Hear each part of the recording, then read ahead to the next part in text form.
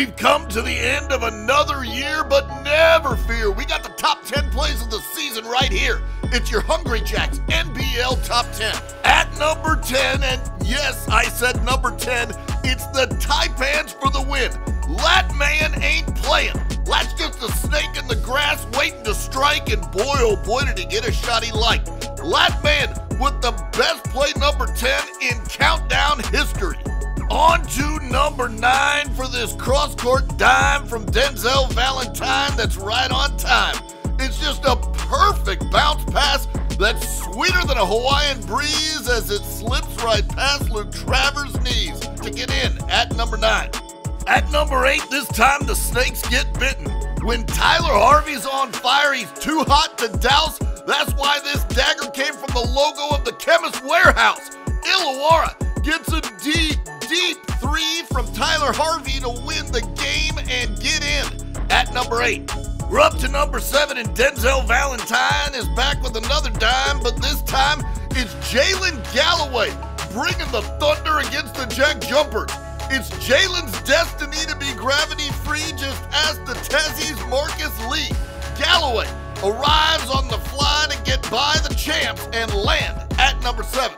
At 6, it's a tie game with time winding down, and the Tezzies don't really need a tray, but that don't matter when you got the confidence of Jack McVay. Jack takes down cans as he lands what would be a shot of the year for most, but stay tuned for Jack's ultimate toast. Right now, he's in at number 6. We're up to number 5, and this next star goes hard and detonates on top of Alex Sarr. That's next star on next star crime as AJ goes flying.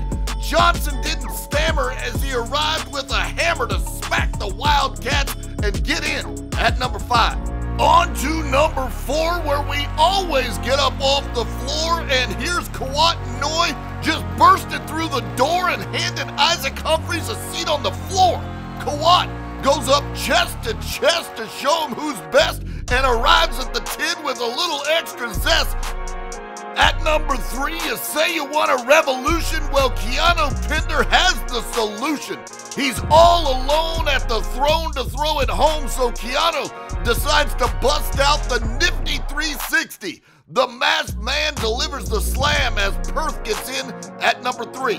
On to number 2, and he's back again and attacking the rim. Pinder gets a head start and just rips Marcus Lee apart.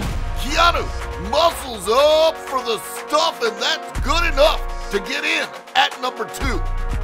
But at number 1, it's the shot heard round the world.